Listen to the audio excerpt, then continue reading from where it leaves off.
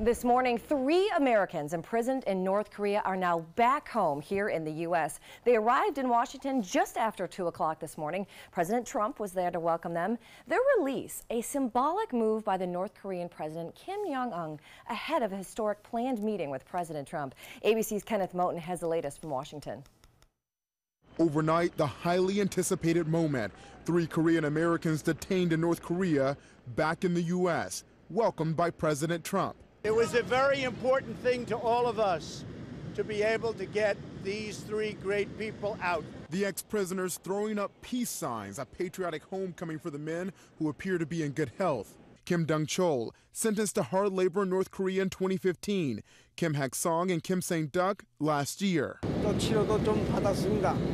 Yes, we were treated in many different ways.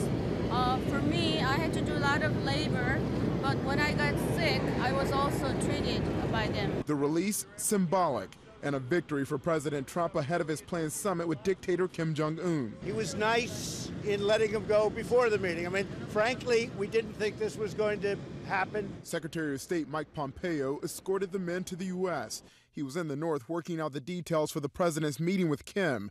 A location and time now set. One reported location, Singapore, has been floated by President Trump.